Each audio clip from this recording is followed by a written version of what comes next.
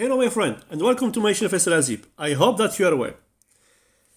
Let's now take function over one step further at calling one function from inside another function. And this is something that we do all the time in JavaScript. But I have seen many beginners struggle to understand this logic.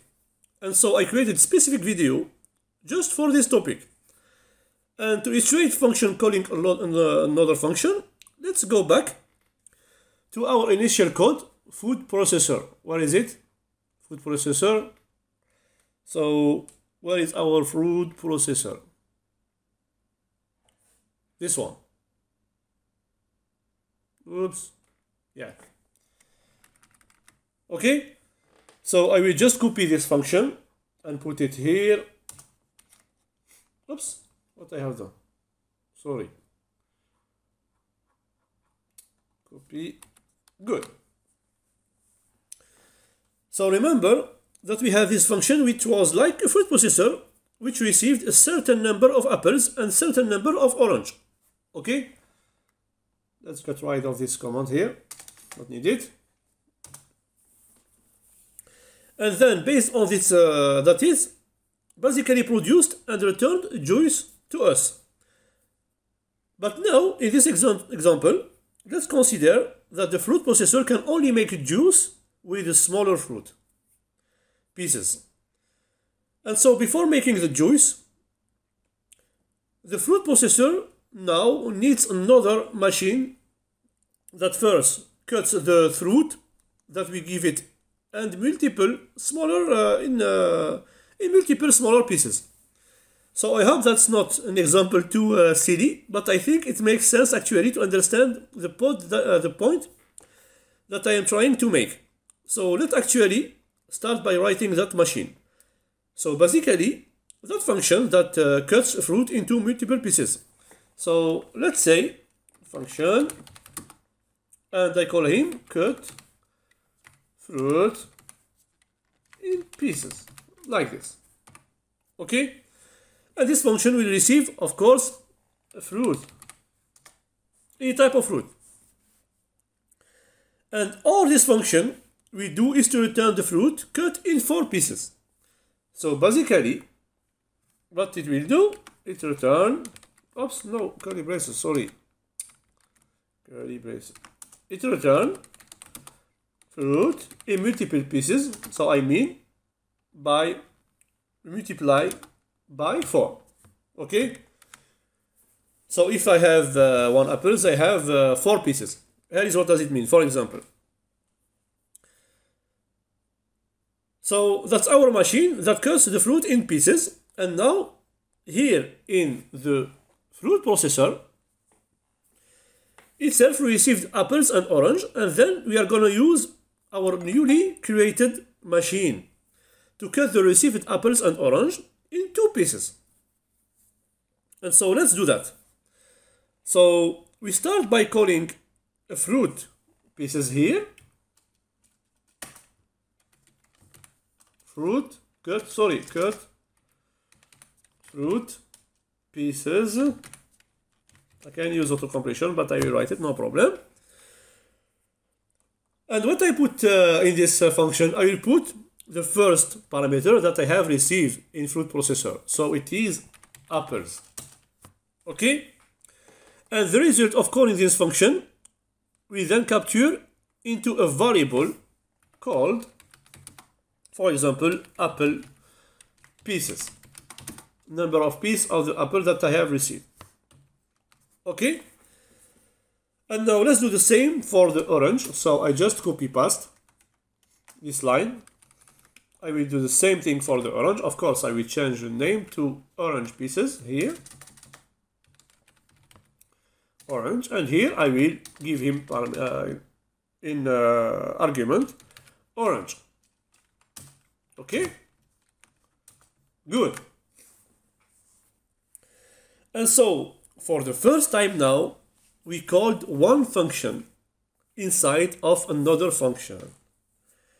So, if we know we call our fruit,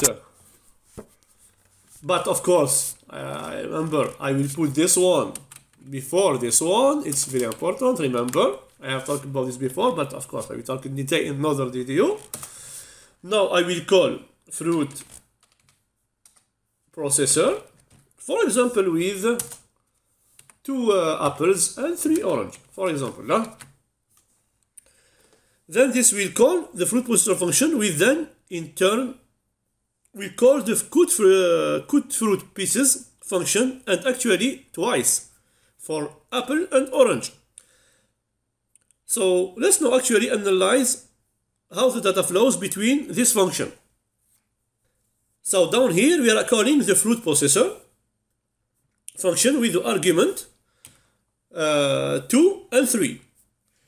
And as you already know, this will then replace the apple parameter in the function with the number 2, and on the orange parameter on the function with the number 3. Okay? So that should be nothing new at this point, right? We are simply replacing the parameter replace orders with the actual value 2 and 3. Good. And now let's analyze what's going to happen with this apple value. And it's the same thing for orange. I will just do it for apple, but same thing for orange. So apple right now holds the number 2. And that value 2 will then be used to call the cut pieces function, right? Or cut fruit pieces. Now, as we call cut fruit pieces, this 2 is actually the argument for the cut fruit pieces function. And it will basically replace the fruit parameter. So the fruit placeholder, okay? So now, fruit here in this cut fruit pieces function is also 2. And I hope that this arrow here makes the data flow quite obvious. Then, inside this function, of course, the fruit is then also 2, which will get multiplied by 4. Good. And so the result here is gonna be 8. Okay? And so that's the value that we then store into the apple pieces variable. Okay? And from there, we will then build this string that we have down here. So take a moment and analyze exactly how the data flows from the function to another, because I know that it can be a little bit confusing, especially calling the cut fruit pieces function here without a tangible number. So we are calling cut fruit pieces here, not with an actual number, and then we wrote ourselves like 2 or 3, but really with the argument that we received into fruit processors. So that can be a little bit confusing, so take a second to understand exactly what happens here. Okay?